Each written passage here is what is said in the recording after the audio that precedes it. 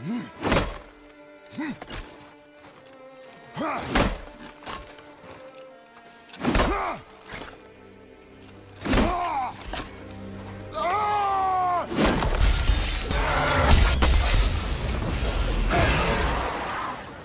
what's up everybody?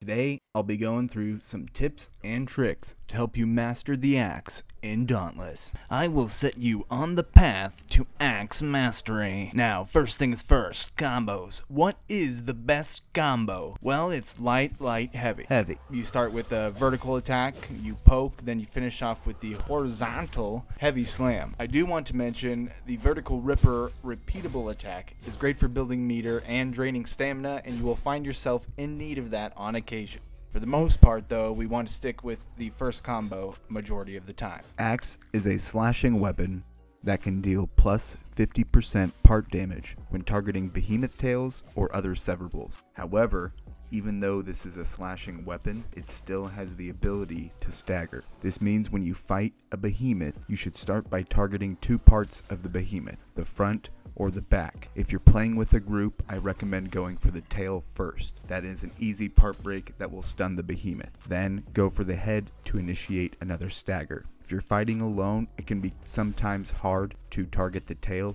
as the behemoth will rotate, so try and go for the head. That will stagger it. Once it's staggered, then target the tail. And finally, finish off with the limbs. By now, the behemoth will be around half health, maybe less. You just have to break 1 to 2 limbs, and at that point, the behemoth should be dead.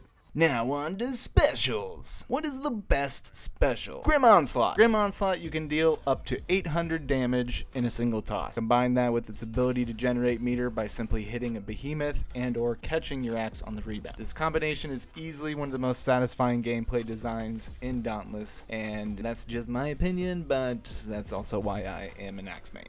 Now, we also have Relentless Onslaught. You would think that would be better than Grim Onslaught, and on paper, it looks like it is, but it's not.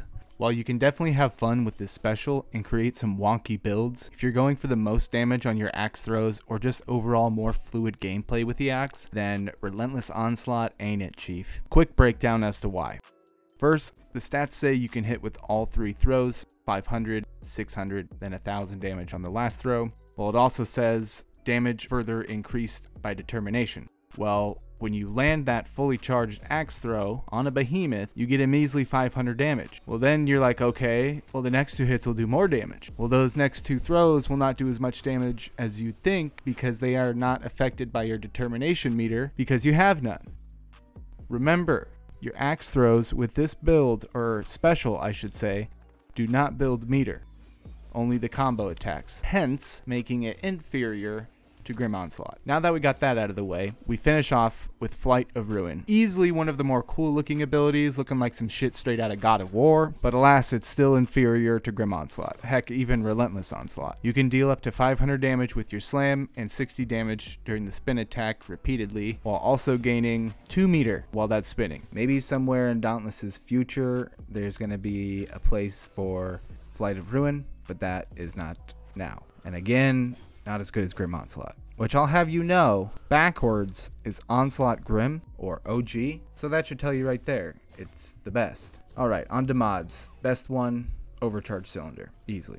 The only one you should ever do, it increases damage by 75% when you get your charge to level 4, and just get out of town. Also, Overcharged Cylinder, OC, original character. We are all our own original character, are we not? Why would you not use this? Well, the next mod might be why. Rail Splitter's Canteen. This works great with Catalyst 6 in a Trials build. You can get under 5 minutes easily with that. It also has, its places in some escalation builds too. On to the rest. Lightweight half, movement speed, while charging horizontal attack is now increased instead of decreased and no longer costs stamina to maintain. Dog shit. We want our stamina drained for adrenaline. Volatile Axe Core charging attacks deals AoE damage to nearby enemies at each charge level. No thanks. Pass on this one. Furious Axe Core. Perfectly charged attacks grant plus 15 meter on hit, but no longer grant resolve. This is useless. Don't use this ever. Now, how to stagger with the axe.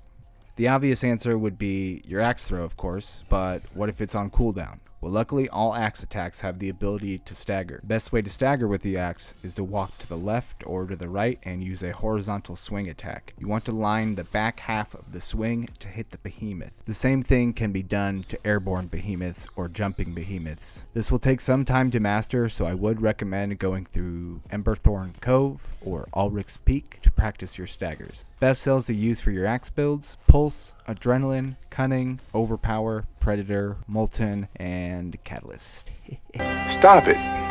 Get some help. Best lanterns, well, there are none, but I recommend Koshai Lantern, especially with disciplined builds. It allows for great positioning, gives lifesteal, and does solid damage. You can also catch your axe on rebounds by dashing through it. Speaking of axe rebounds, did you know you can dodge right as soon as you catch your axe to catch the axe and roll through a behemoth attack, not sacrificing Predator and increasing meter? Pretty neat to do this. Takes some time, but once you learn how to do it, it's pretty easy to do. Now here's a final few tips to increase damage output and overall combat efficiency with axe. Always fully charge your axe attacks if you can. This will grant you the most meter and will also allow you to tank Behemoth's attack with the resolve mechanic. Use Pulse to time your throws.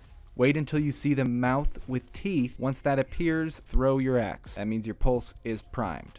If you're using Predator, look for this buff icon. This means Predator is activated. If you don't see it, you don't have the increased damage. If you're using Koshai Axe, you want to time your throw for the increased damage, then look for the cross swords with the number 2. That means you're good to go. If using Adrenaline, don't forget to increase the damage of your throws by spamming the dodge right before to drain your stamina meter. And finally, practice, practice, practice. Practice makes perfect. I recommend practicing alone. While it may be incredibly frustrating, with the axe, this is the best way to learn. It's crucial you know the attack patterns and how the openings with behemoths work. It can be sometimes hard to tell when a behemoth is targeting you and adjusting its attack pattern to you versus other people when playing in a group. So again, with the axe, if you're having trouble, practice alone. Learn the openings, learn the attack patterns. This has been Critical Agenda Gaming. Don't forget to give it a thumbs up if you enjoyed the video, and if you have any questions or concerns, please feel free to leave a comment below. Thank you so much for watching. Peace out.